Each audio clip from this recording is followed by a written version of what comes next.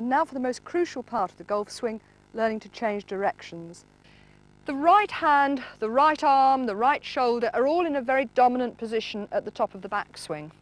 And for nearly every golfer, for a club golfer, good amateur, top-class professional, the tendency is for the right side to move forward like this before the downswing takes place. There are lots of ways that we have to try and put that right. What it leads to is an out-to-in attack or a down-the-line attack, usually with too steep an attack. It will pull shots left, cut shots away to the right. How do we sort it out? Well, let's understand what happens. The golf swing on the backswing is basically this. We turn our body and lift the arms. It's turn and up.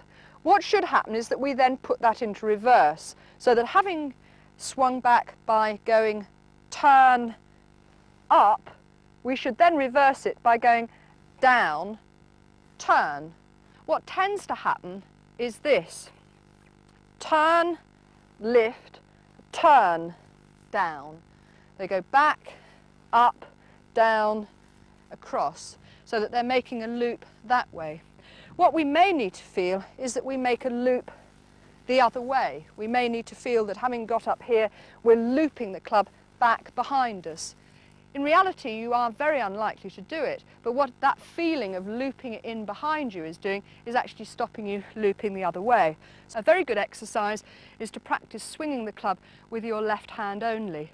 And what I would do to cure this over-the-top movement with the right side is to practice, first of all, swinging the club up to the top, and then from there just bouncing up and down, making that feeling. Now, the correct feeling at the top of the backswing is that the left arm will work away from the right shoulder. So having got to the top there, we're not sticking it onto the shoulder and letting the shoulder push. We're practicing getting the arm away from the shoulder so that the space between left arm and shoulder, right shoulder, widens all the time.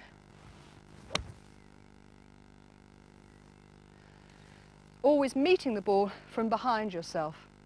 The more you can work at the left side, and the stronger in a way you can make the left side of the body up to the top of the backswing and starting the downswing, the less likely you are to get the right side coming into it.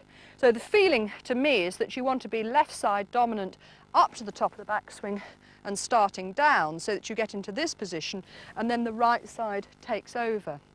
And this is where our two-dimensional wrist break comes in. Now, another way I often hear people describing this is by thinking of pulling down, actually making a downward movement like that. I think the danger here is that you can feel that you pull down like that, but you still don't get the club coming from behind you. We have two ways in which the wrists will work. They'll work that way and they'll work that way. So remember, the swing is turn, up, down, turn. And try and get rid of that classic fault of turn, up, and turning into it too soon. It's turn, up, down, turn. Difficult to do, but the way ready to perfect your golf swing and learn an inside attack for maximum power.